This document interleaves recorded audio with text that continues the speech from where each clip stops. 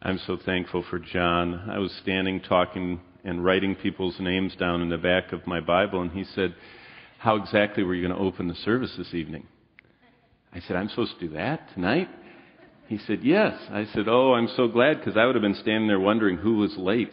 And so that is really a blessing. It reminds me of yesterday. We went to see the apples. I didn't even know they had apples over at the Gull Lake Farm, and we went over to see the apples and the pumpkins and all that, and it was crowded, and all the arrows where you had to park, and we got out of the car, and the whole gang of us were walking in that big barn thing and smelling all the donuts and everything, and we were 3 steps inside when we were immediately surrounded. It was like a security cordon around us. And they said, "Do you feel like you're at Van Buren Beach?" "We're all from the church, and we found you." And it was wonderful. We met all these families, and they said, "Did it make you feel bad?" I said, "No, because I'm wearing my clothes this time." And so I said, "You can visit all you want." And so it was really great. And so we slipped out of there and went to Aldi's. You know, they only have one here, and we found it. We got our cart. Someone came up right behind us and said, "You found Aldi's?" And I said, "Yes." So do you know what? What I've concluded is there are saints from this fellowship everywhere in southwestern Michigan. Can you imagine the outreach that the Lord wants us to do? In fact, I was talking to someone. I pulled out my wallet and pulled out a track, and they said, "Where did you get those?" And I thought, I don't even know if we have track racks here. I should be careful about telling you to get a track off the track rack if we don't have them. But tracks they're just little gospel presentations that when you talk to someone, you leave behind. It's kind of the way that they keep with the message you're giving. So I'll have to check into that. I shouldn't advertise something we don't have, but we'll work on it. But let's open our Bibles to Matthew 24. We're going through the 7 big events that are on God's calendar, the 7 final events through the end of time as we know it. And we started at the end of them and have backed progressively up. We're at the 4th one, which is the second coming of Christ. And what I'd like to lodge in your mind this evening is that the second coming of Christ is for a reason that often we don't think about. We just think it's happening.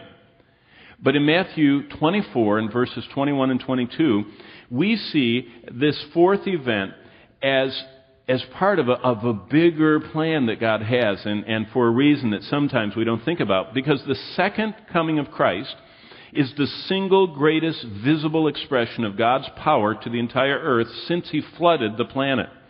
Now, when you think about the flood of Noah, that was a big display of power, because everyone except Noah, his wife, and his 3 sons and their wives, every other human being perished as they saw the demonstration of God's power. And so this is the second most visible expression of God's power. And it's tied to the tribulation. And Matthew 24 tells us that the reason Jesus comes when He does is to cut short the tribulation. If He did not come when He came, or when He's going to come, if He did not come at that moment, there wouldn't be any people left.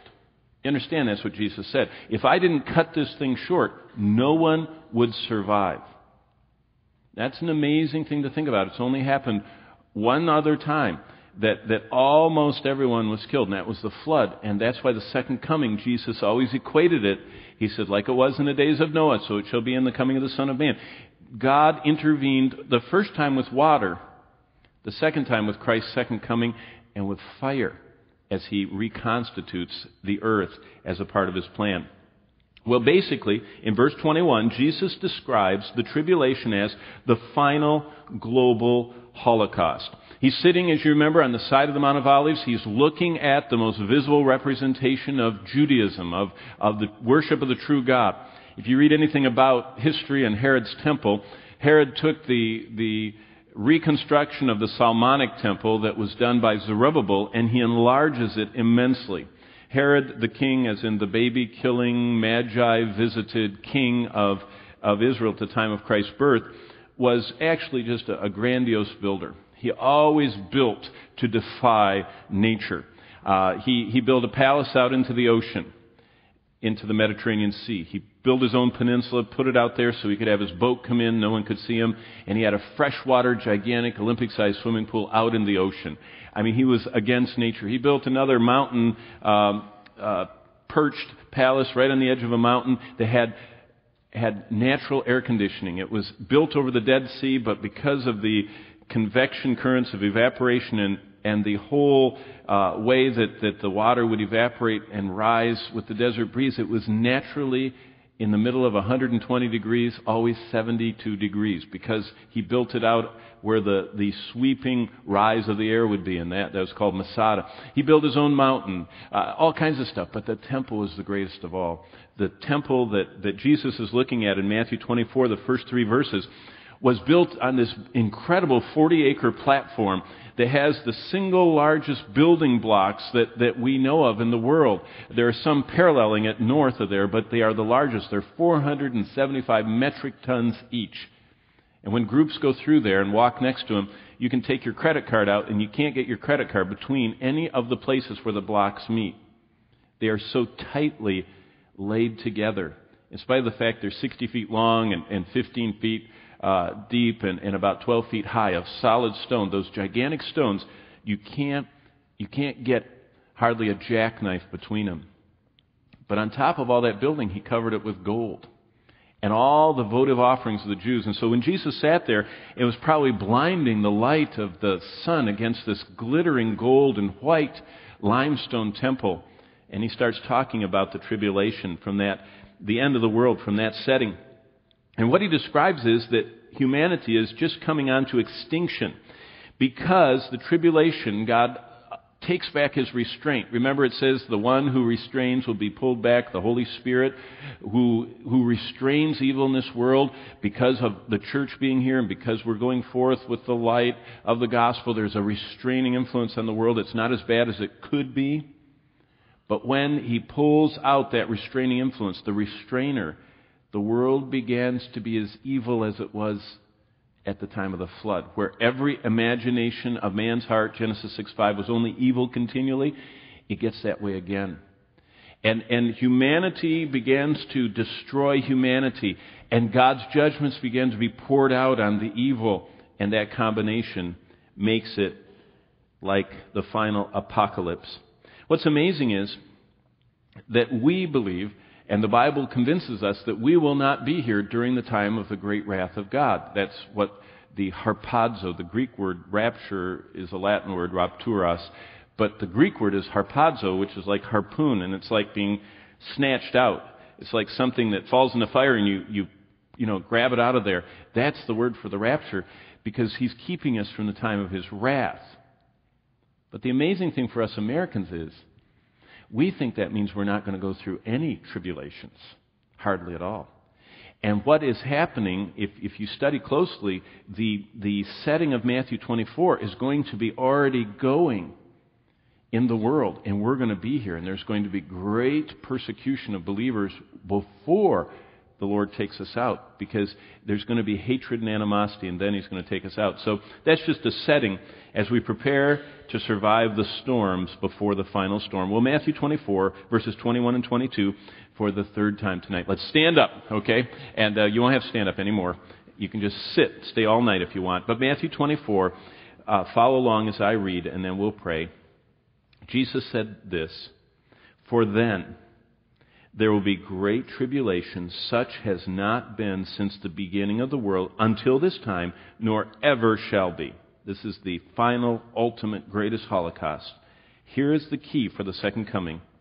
"And unless those days were shortened," King James, cut short, unless those days were stopped by the Lord, by his coming, "no flesh would be saved, but for the elect's sake, those days will be shortened." Wow. The purpose of the second coming is to cut short those days so that every human being doesn't die on this planet. Let's bow before the Lord in prayer. Father, open our eyes. Help us to be overwhelmed by the wonder that you are coming again, that you are going to judge this planet, and you're going to cut short the judgment so that there are still people left to people the millennial kingdom on this world. Thank you for your great plan. And as we march through all these big events on your calendar, may it be more than a mental exercise, more than facts, more than getting the pieces put together. May our hearts be stirred to be expectant of your coming, to be grateful, and to learn the lessons that we need to know, to prepare for the storms that are going to be before the great storm, to be those who are godly that will suffer persecution, as Paul said. Thank you. Open our eyes. Teach us tonight.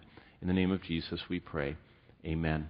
You may be seated, and I'd like to just take a moment to compare the events. Sometimes when you read, in just a little while we're going to read about the Revelation or about the tribulation, but sometimes when you read that, it just kind of gets into a blur. It's almost like when you hear too many statistics. You ever heard so many statistics, it just goes right by you? The details of the tribulation are like that. There's so many 1/3 and 1/2 and 1/4 and 1/6 and all this stuff that's going on. It just kind of goes right by us. So let's take a modern event, 63 years ago. Let's look at something that happened in our world that almost everyone has some exposure to, and use that to illustrate what the tribulation. And what I'm talking about is, 3 years ago, across the world, dignitaries marked the 60th anniversary of the liberation of the grisly World War II era death camp complex called Auschwitz. Now, you probably all have heard of Auschwitz and Hitler's final solution. Hitler's Holocaust, horrible as it was, murdering over 6 million Jews alone, pales when compared to the tribulation. In other words, what Hitler did is nothing. It was horrible. It was significant. It's nothing compared to what's coming.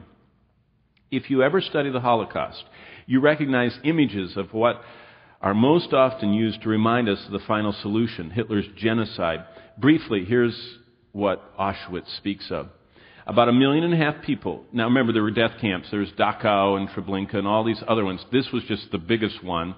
It was a massive 40 square kilometer place that was completely constructed to kill people. And so it was the one we talk about the most. But 1.5 million people died in Auschwitz, of whom 1.2 million were Jews. We have to never forget, Hitler wasn't just killing Jews, he was killing other people too. The maimed, the mentally disabled, gypsies, other outcasts, anybody that they didn't like, they would exterminate and send to Auschwitz and other places. That means 1/5 of all the 6 million Jews exterminated by Hitler died in this one complex. Other groups of people who died included Polish political prisoners, Soviet prisoners, gypsies, people with disabilities, prisoners of conscience, and even of religious faith, as you've probably heard about with some of those who wrote and were executed because of their faith in Christ. This complex was 3 camps, 36 subcamps, all built inside this Polish town on an isolated 40 square kilometer site, and that was constructed between the years 40 and 42 of the last century. When you trace World War II's Holocaust history, what's amazing is it parallels the tribulation. Now, let me share with you what I mean. Most scholars see the first half of the 7 final year period called the tribulation in Earth's history to be relatively normal. In other words, there's going to be a lot of just enhancement of terrible things going on. There'll be more earthquakes and more famines and more pestilences. But it appears in the record that it's at the 3.5 year mark that the Lord pours out what he calls the Great Tribulation. That's why there's a whole group in Christendom that are called mid-tribbers. They believe they're staying in till the halfway point. And then there's a whole group, like the person interviewed me on Moody Radio, that at the end of the interview they said, by the way, I'm a post-tribber, don't agree with you at all. And I said, well, praise the Lord, thank you, glad you're saved. Are you sure you are? Since you're going to go through so much. The first 3.5 years are relatively normal, but the second half seems to have the incredible destruction, the demon armies, and death. So in Bible terms, the Great Tribulation lasts 3.5 years, or as it's known in the Bible, 42 months, or as it's also known in the Bible, 1,260 days. There are all these different designations for it. Amazingly, Auschwitz opened its doors to death by gas chamber on September 3rd, 1941. It was liberated by the Soviet Army on the 27th of January in 1945. So Auschwitz, the death camp of the Holocaust, only operated for 42 months. So there's a great comparison. If you've ever heard of Auschwitz and death camps, it lasted for 42 months, 3.5 years, as long as the Great Tribulation. So we have a little kind of a point of reference. The death camp of Auschwitz and the death camp of the Great Tribulation are almost the exact same length of time, but that's the only comparison that's similar. For this reason. In the tribulation, 1/2 minimum of all people die. If you read, and we're going to read Revelation 6 momentarily. In the verses it says, if you add it up, half of all humanity dies. How many people? Well, today I looked at the population, the world population clock, and it says there are 6,726,400 and some thousand people alive on earth right now. So 6.74 billion people. 1/2 of those people, or 3.350 plus change, are going to, so 3 1/3 billion people will die in 3.5 years. The Bible says that the 3.5 years are 1,260 days, 42 months. That means that 2.6 million people have to die every day. All of Auschwitz was only 1.5 over the whole period of time. Twice that many have to die every day during the tribulation. Do you know what that works out to? It works out to 200,000 people an hour for 16 hours a day.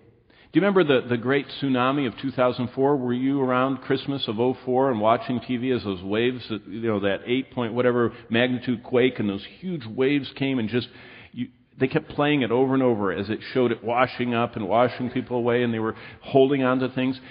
In the end, over 200,000 people died in that one tsunami of 2004. Imagine a tsunami every hour somewhere on the planet, 16 hours a day for 3.5 years. That's how big the tribulation is. You know what? I wonder, how are they going to bury those people? It's just unbelievable the amount of death that God says is going on in this planet. The final Holocaust is so terrifying, so deadly, so inescapable that Matthew 24, 21, and 22 says God personally stops it, lest no humans be alive. It's going that fast. Now, Matthew 24 tells us that the end of everyone's life as it was is what the tribulation is going to be like. Life is not going to go on as normal.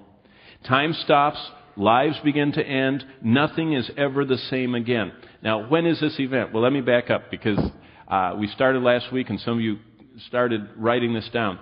The last event in God's prophetic calendar is heaven, and that's in Revelation 21 and 22. Heaven tells us we should be investing by laying up treasures in heaven. And I asked you last week and I ask you again this week, how much have you already sent into your account? Everybody's measuring their 401s and 403s and everything else because of everything that's going on in the world financial markets. And everybody knows exactly how much decline they have, and they've checked and they're moving stuff around. How are you doing, and how am I doing at moving stuff to heaven, where there is no financial meltdown, where no one can steal it, where you don't even have to pay taxes on it, where it's just kept, and where you get a 100-fold, a 10,000% return on all that you send ahead? How are you doing at sending ahead? That's heaven. That's the seventh event. The sixth event is the great white throne. Judgment. That's in Revelation 20, the last half. And the lesson of that is be faithful by pointing people to Christ. We should be faithful. We should be faithful to share the gospel. We should be faithful to be alert. I just talked to a couple this morning that were sitting in an airport waiting for a plane, and the person next to them started sobbing in the seat next to him in the waiting area, and they started talking about someone dying, and when they got off the phone, they came to him and said, could we minister to you? And they shared the gospel with them. You know, we should be always alert, because the people around us without Christ are headed to the lake of fire. The fifth event is the millennium. That's backing up, 765. It's be focused. That's the first 10 verses of Revelation. And we should be focused because only Christ will perfect the earth. Now, we have another election coming, and we should all be involved. We should vote. We should be up to speed. We should know what's going on. In fact, the week before the election, I'm going to give you my complete political views, and you'll be interested. I'm pro-life, pro-work, pro-capital punishment, right down the line where the Bible is. And so you should use the truth to examine the candidates and see how close you can get to that in your voting. But we're not going to save America politically, and we're not going to save the world ecologically. We should be focused. Only Christ will perfect the earth. Now let's turn to Revelation 19, because I want you to look at the fourth event. And if you're writing in your Bible, the fourth of the 7 big events, and I actually write these at the top of the page in my Bible, like this. See, all of you can see there. Because every time I read the Bible, it reminds me of those 7 events or whatever else. I always take notes in my Bible. The older you get, you need little reminders. But the second coming of Christ is the fourth event. And the lesson of it is, be patient, for only Christ will right all wrongs. You remember, there are people that murder people and never get caught. There are people that steal widows' fortunes and they never get caught. I was talking to a businessman this week, and he said he invested in Savannah, Georgia, in this retirement center, put his life savings in building this thing, and this big business group came in, and they took the escrow money, and he's still litigating in court, and his life savings are gone, and it might take years to get it in court. And you know what I thought? There's a lot of injustice in the world. There's a lot of inequities, inequalities, there's a lot of prejudice, there's a lot of discrimination, there's a lot of horrific crimes. But the second coming is, be patient. Only Christ will right all wrongs. There's a day coming, a day of reckoning, when Jesus returns and no one can escape, and no one will be able to legally find a loophole and get out of it. And that is what the second coming is all about, that Jesus comes and says, enough, it's time. Start in chapter 19 and follow along with me. I'm going to read to you the wonders of the second coming.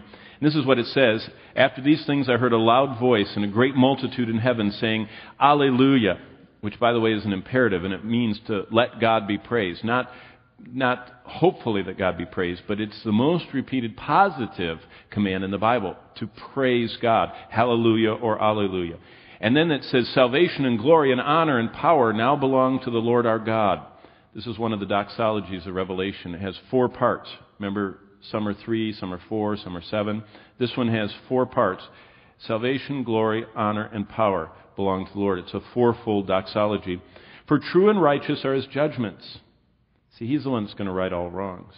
Because he judged the great harlot who corrupted the earth with her fornication. He has avenged on her the blood of his servants shed by her.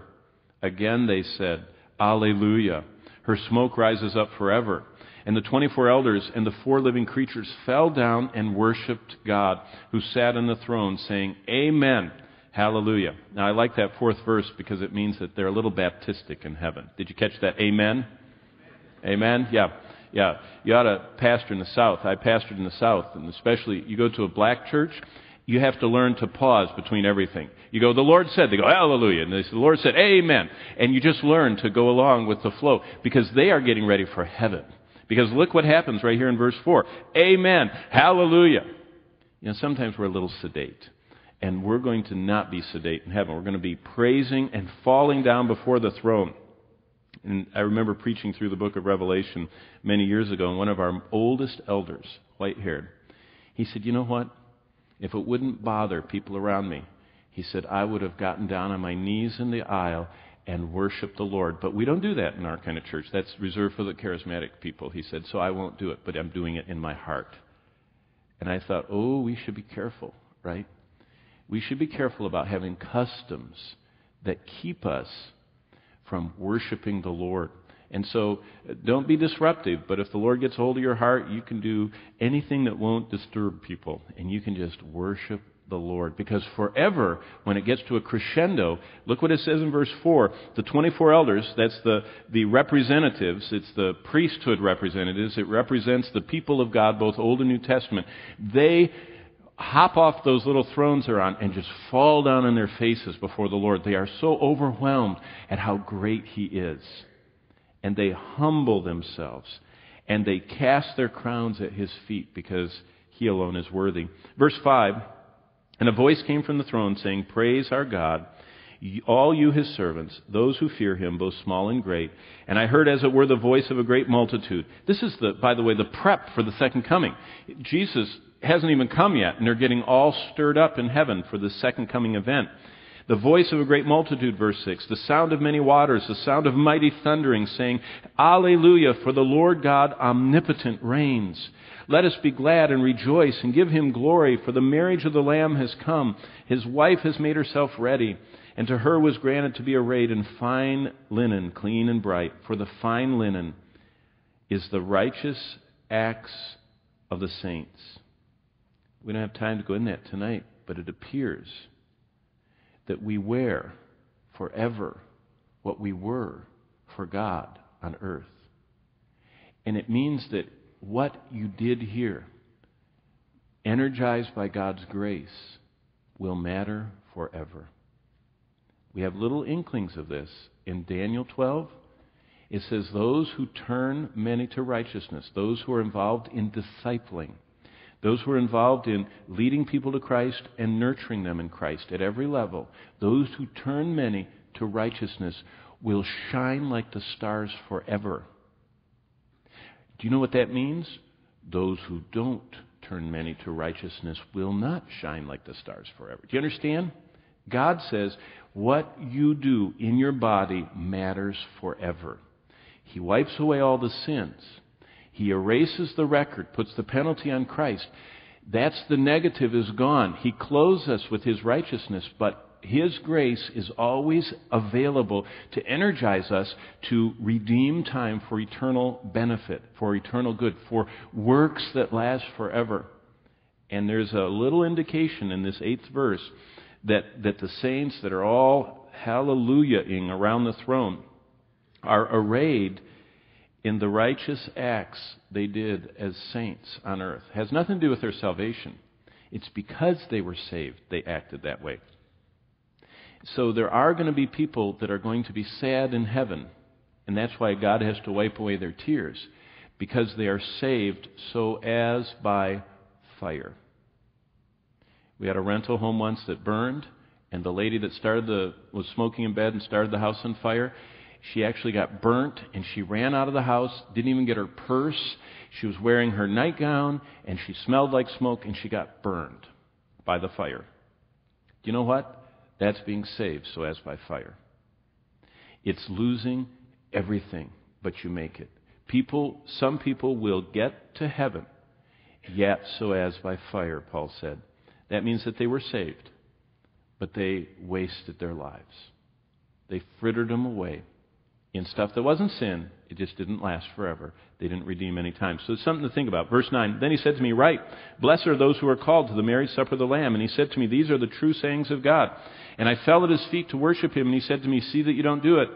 This is an angel talking. I'm your fellow servant and of your brethren who have the testimony of Jesus. Worship God. Don't worship people. Don't fall at feet of people. Remember, Peter had the same thing when Cornelius came and he started falling at his feet, and he said, No, don't do that. Don't do that. Don't worship. I'm normal.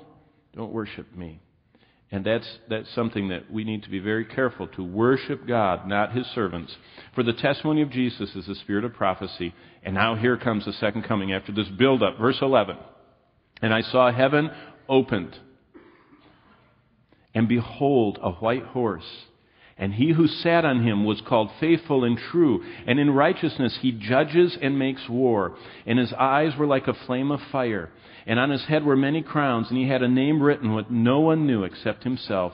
And he was clothed with a robe dipped in blood, and his name was called the Word of God. And the armies of heaven, clothed in fine linen, white and clean. Now that fine linen, white and clean, if you back up, and you notice it says the same thing in verse 8, in fine linen, clean and bright. And so it appears that we are right behind him. The saints, we're coming with him. It's the armies, actually, is the word hosts. And so that's why I say everybody gets to go to the Holy Land. Either you go here while you're alive, or Jesus takes you. But it's so important, everybody gets to go. And so they follow him on white horses. And verse 15, out of his mouth goes a sharp sword, that he should strike the nations, and he himself will rule them with a rod of iron. He himself treads the winepress of the fierceness and wrath of Almighty God. And he had on his robe and on his thigh a name written, King of Kings and Lord of Lords. And then the whole Armageddon thing. That's the second coming. Jesus rights all wrongs. The absolute security that Jesus will come and intervene in human history. He will break through the skies. Every eye will see him, and people will mourn when they see him. And they will be looking for rocks to hide under. They'll look for caves to jump in. They know the judge has come.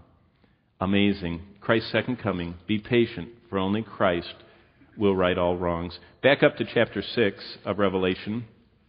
And real quickly, I want to show you the third event. And if you're a Bible marker, the third event, and we're just surveying these. We could go at great length on the second coming. The second coming is described in detail.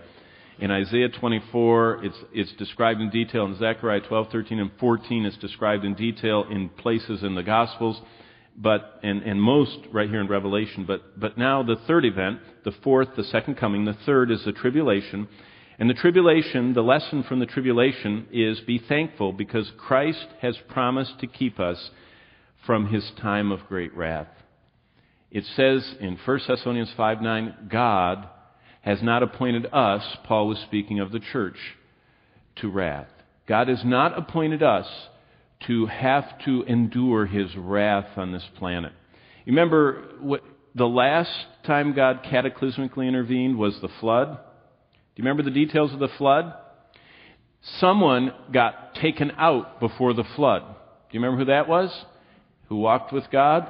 Enoch. Enoch is a beautiful Old Testament picture of the church. He walked with God, and the time came, and the Lord took him, and he was gone. Then Noah and his family went through the flood, and they were protected inside that ark of safety. You know what that's a beautiful picture of?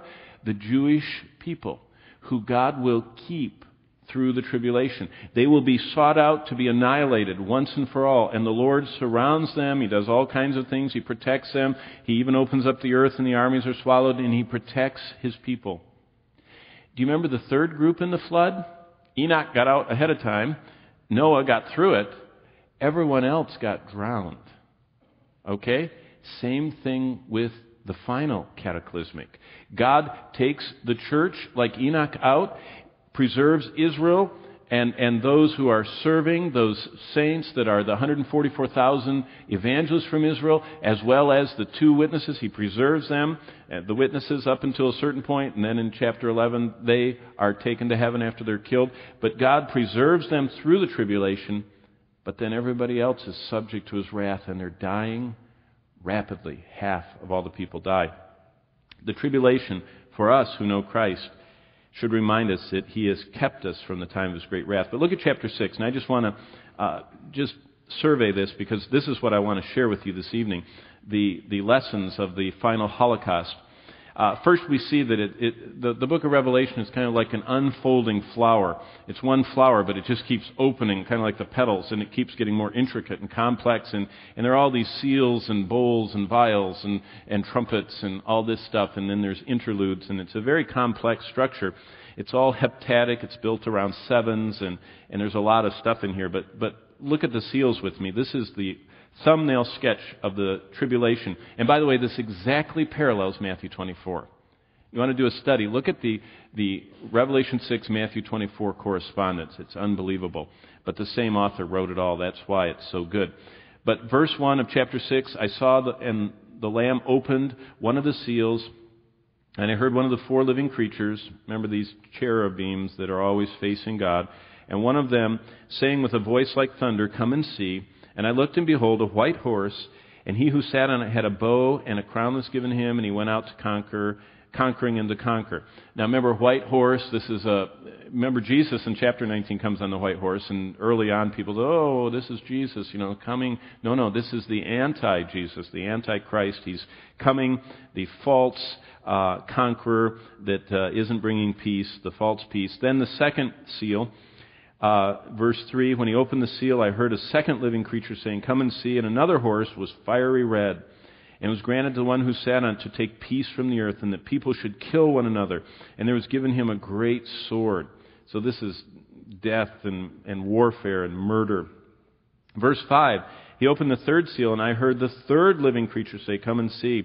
And look, behold, a black horse, and he who sat on it had a pair of scales. And of course, this is the famine, global famine coming. And it says, the voice in the midst of the four creatures saying, a quart of wheat for a denarius. A quart of wheat for a denarius. Denarius was a day's pay. So they are just surviving. They can just barely get by. It's like you work all day and you just get enough to have food. And 3 quarts of barley for a denarius, and do not harm the oil and wine. So there seems to be this luxury. During the tribulation, people are still living in luxury. Verse 7, the fourth seal. And when he opened the fourth seal, I heard the voice of the fourth living creature say, come and see. And I looked, and behold, a pale horse. The pale, it's like chloros. It's like chlorine gas. It's kind of thick green, kind of the color of bile. It's just awful. It's horrible. And this is the name of him who sat on it was Death, and Hades followed with him. And power was given them over a fourth of the earth to kill with sword, with hunger. So this warfare we already saw in the previous seal. Hunger we also saw in the previous seal. With death, but this is the fascinating one, and by the beasts of the earth. So in this seal, a fourth of 6.7 currently billion people die through these various means, through murder, the sword, warfare, hunger, famine, death, and the beasts of the earth. All of them are easy except the beast. And you know what's amazing? When we think of beasts, we think of cougars and lions and tigers and I don't know what ferocious beasts we have here. Wolverines, I guess, in Michigan, the Wolverine state.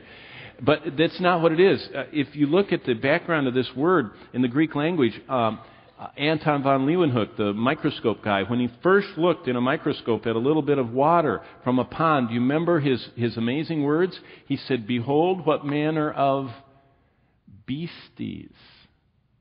He called those little microscopic organisms beasts. Most likely this death from beast is not that the Lord, He could, but I don't think He ramps up the lion population and the snake population. It's probably what we would call biological warfare. It's probably the biological agents that are being amassed all over the world by terrorist groups. You ever thought about once they let the genie out of the bottle, what's going to happen? I think about that with all this genetic work they're doing. They're mutating and changing everything. And what we really don't know is once you start doing genetic changes, what happens?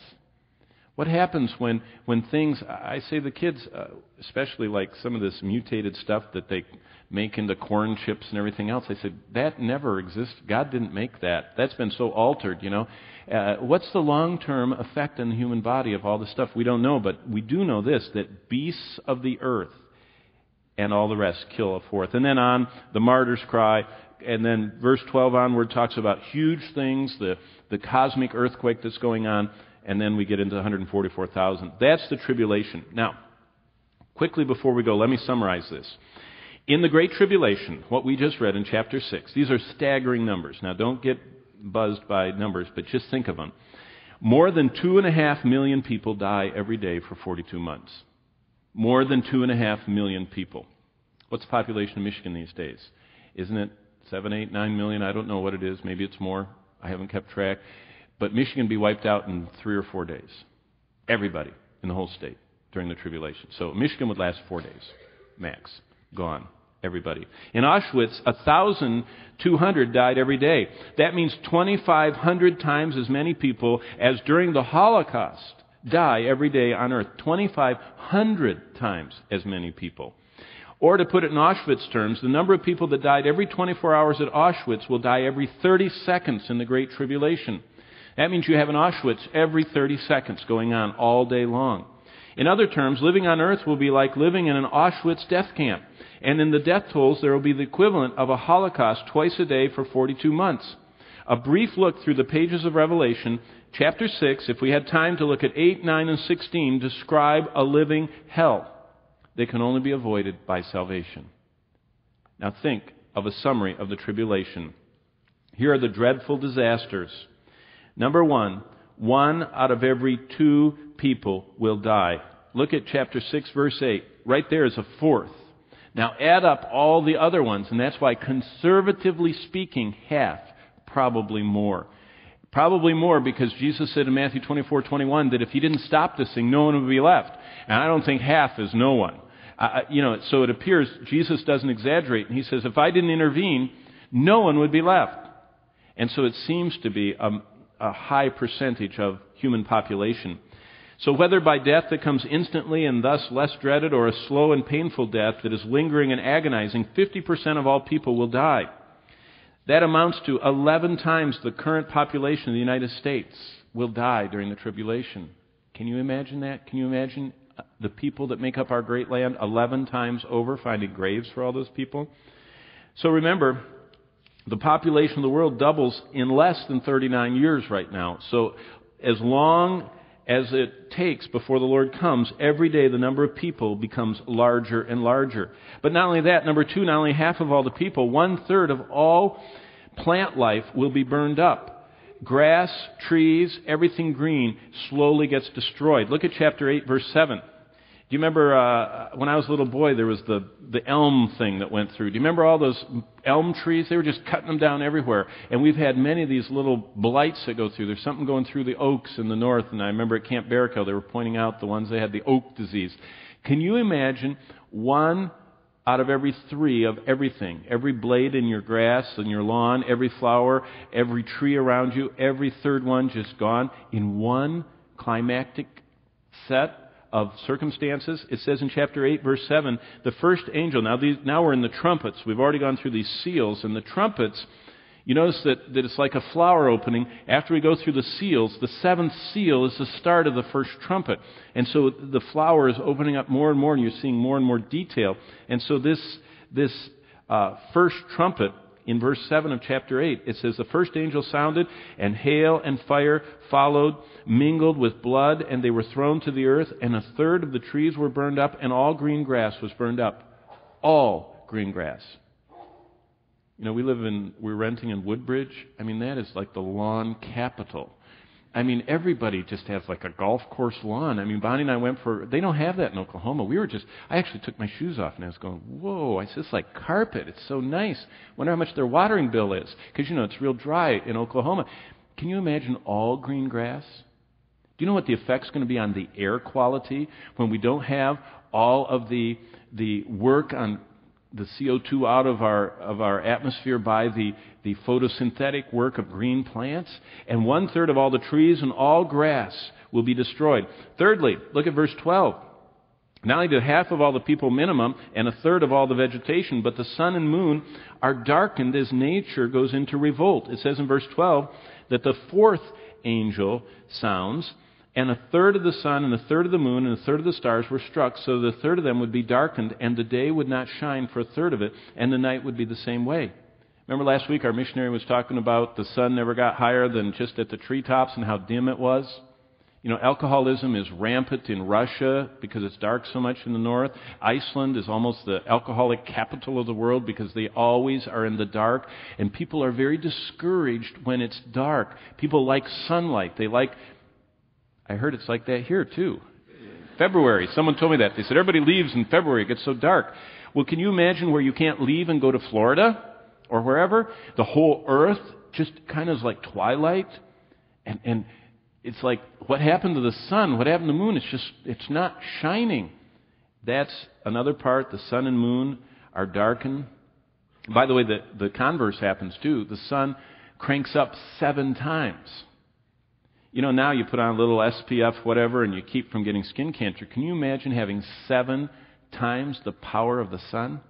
You go out and you can start feeling heat, especially if you don't have any thatch on top. You can really feel it fast. Can you imagine if the sun was 7 times hotter? That's what it says in Revelation and also in the Minor Prophets, that the sun scorches the earth. And then, look at chapter 9. Turn over the page real quickly. Chapter 9 of Revelation. Fourthly, not only do half plus of all the people, 1/3 plus of all the vegetation in one event is burned up, the sun and moon dim by 30%. But fourthly, and this is amazing, the gates of the pit. Now we can say the gates of hell, but really nobody's in hell right now, but that's a good metaphor for us. The gates of hell will open, and hordes of locusts the size of horses. Locusts are pretty ugly. You ever have a little kid pick one up and poke it in your face at the bus stop, and they look like monsters, and those big, things they have, and squeeze them too hard and that green stuff comes out and everything. Can you imagine locusts the size of a horse? Can you imagine hordes of them with those things, those claws they have, and those awful mouths they have that are the size of horses? Wow. And these locusts will be allowed, they also have something locusts don't have. They're allowed to sting people like scorpions, and the pain of one scorpion sting from these horse-sized locusts lasts for 5 months. And the Bible says that people will beg God to let them die. They're going to all be looking for Jack Kevorkian, and his death machine. And God will not allow them to die. So for 5 months, there's a moratorium on death on the earth. And God allows people to feel the pain. Now you say, well, this sounds grotesque. Why on earth would God do this? Because you got to read the rest of the book. Did you know the entire time that the tribulation's going on, God has 144,000 evangelists that speak every language of every person on the earth. And these 144,000, imagine Seth Kniep supersized 144,000 times. Can you imagine that? Can you imagine what would happen? I mean, just energy, boundless energy, and passing out tracts and talking. 144,000 of them covering the whole planet, speaking every language of the world. That's the first thing. God has 3 layers of evangelism going on in the tribulation. You've read too many Left Behind novels that says no one that heard the gospel, will ever be able to be saved. The tribulation is actually the greatest influx of people coming to salvation of any period of time on earth. And it's because the 144,000 are doing their evangelistic work. The 2 witnesses are doing their witnessing work. And on top of that, it says in chapter 14 and verse 3 that God sends an angel. It's so bad, people are getting stung. The rocks they're trying to hide under the rocks and caves, and the sun is scorching them, and they're starving to death, and there's no plant life, and the water is poisoned, and all that other stuff that happens. And during that time, an angel from God flies like a gospel blimp through the sky. And this angel flies over every part of the surface of the earth and preaches the gospel and says, repent, turn to God. Can you imagine how hard people's hearts are? Half of everyone is dying. Plants are dying. The oceans, everything in the seas starts dying, all the life. Water is all poisonous. Stuff's falling to earth. The ground's ripping open, and these demon creatures are coming up with gigantic stingers and getting everybody. It sounds like a Stephen King novel, or something like that. And can you imagine while all that's going on, God's sending the 144,000, the 2, and this angel, and people still refuse. Don't feel bad if they won't listen to you. They wouldn't listen to Jesus. They wouldn't listen to his prophets. They wouldn't listen to the apostles. And when they are actually dying, like dropping like flies, and God the merciful is sending the angel preaching the gospel, they still won't listen. Amazing. Revelation chapter 9, look at verse 3. Then out of the smoke the locusts came upon the earth, and to them was given power, as scorpions on the earth have power. They were commanded not to harm the grass of the earth, or any green thing, or any tree, but only those men who do not have the seal of God in their foreheads. Remember the seal of the devil, the 666 thing on their foreheads and hands? God also, it says in Ezekiel, God seals us with an invisible seal. We are sealed by the Holy Spirit. And in Ezekiel it talks about the angel of God coming with a blotter and a pen and marking the foreheads of those who hate sin and those who love God. Not the people that go to church, not the people that say they're saved. Those who inside hate sin and love God. Did you know that seems to be an indication of salvation? You hate sin. Let everyone that names the name of Christ, what? Depart from iniquity. And love God with all of our heart. And those are sealed. And those scorpions don't get those people who are sealed on their foreheads. But they were not given authority to kill them, but torment them for 5 months. And their torment was like the torment of a scorpion when it strikes a man. In those days, men will seek death and will not find it. They will desire to die, but death will flee from them. So the fourth horror of the tribulation, half the people die, a third of the trees, sun and moon darkened, gates of hell open. Number 5, worldwide famine. unlike anything the world has ever seen. That's in Revelation 6, 5 and 6, and Revelation, if you want to keep going to the right, look at 18, Revelation 18:8. Therefore her plagues will come in one day, death and mourning and famine. Revelation 18:8. There seems to be a disruption of the food supply.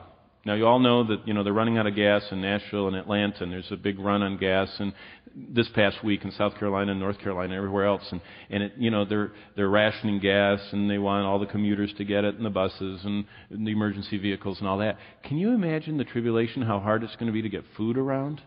Would you drive your Gordon Food Service truck if those horse things were stinging? Are you kidding? Park the truck and hide. And there's going to be a famine over the earth because we're so dependent on food traveling around. So there'll be a worldwide famine. And number 6, if you want to back up to Revelation 14 and verse 20, and I'm almost done. Revelation 14:20, the 6th element of the tribulation will be there will be a world war so bloody that the blood of those killed in battle will flow in a stream for 200 miles, splashing up to the height of the bridle of a horse. It doesn't mean that blood is this deep. There's not enough blood to get blood that's 5 feet deep for 200 miles. There just isn't enough. But what it's saying is blood to a horse's bridle. If you know anything, if you've ever been in an accident scene, it seems like blood just, it just spreads easily. And this is talking about so many people are killed that for 200 miles, everywhere that you go, it splatters, kind of like mud, only it's blood going everywhere for 200 miles around this battlefield. And that's the Battle of Armageddon. Chapter 14, verse 20. And the winepress was trampled outside the city, and the blood came out of the winepress up to the horses' bridles for 1,600 furlongs. So that is about 200 miles. Blood will splash to the height of a horse's bridle. And all told, during the Great Tribulation, more than half of all the people on the earth will be killed. Now do you see why God calls the rapture the blessed what? Hope of the believers? Now do you see why 1 Thessalonians 5:9 says God has not appointed us to wrath? God has a group of people that are going to go through the tribulation, and they are clearly talked about in Matthew 24, Revelation 7, and Revelation 14, and those are His witnesses. But He pulls out His church so that Israel can come to the forefront and become the evangelist to the world, a light to the nations, and His chosen people of promise that endure the great horrors of the tribulation. Well, that leads us to the second event where we're going to pick up next time, Lord willing. And it's probably the biggest of all these events because all of us have an appointment while all this is going on. While God is burning the grass and the trees and souring the water, something else is going on. And it's each one of us individually having an appointment to stand in front of God, clothed in what we were on earth. You know what? He hasn't come and gotten you yet. Do you know what you're going to wear in heaven? What righteous deeds are you doing in His name this week that will last forever? Think about that as you sit down and watch the game. As you sit down and fritter away in hobbies that you don't even know what to do with all the stuff you're making. Look at all that stuff and say, this is good, it's relaxing, but is it going to last forever? And try and spend more and more proportion of your time this week learning about the God who loves you and revealed Himself, and learning what He says we can do that will never pass away. Amen? Let's bow for a word of prayer. Father in heaven, thank You for telling us the end from the beginning. Thank You for letting us see the conclusion to the story. And it's awful. And everything that people spend their lives for is going to all burn up and get destroyed and become worthless. But You've told us now, so we know how to convert our time, our frail, momentary time on earth, into what will never pass away. You've told us that comes by us sacrificing our pleasures for Your kingdom, by us doing in secret what only You see and You'll reward us openly, by us sharing the gospel and taking people with us to heaven, by us sacrificially giving our resources and not laying them up on earth and stacking them where they're going to corrode and rust and get stolen, but stacking them up in heaven. I pray that this little glimpse into the final Holocaust will stir our hearts to seek you and serve you all of our days. And we'll thank you for what you do. By your grace as you energize us, in the precious name of Jesus and for your glory we pray. And all God's people said, Amen.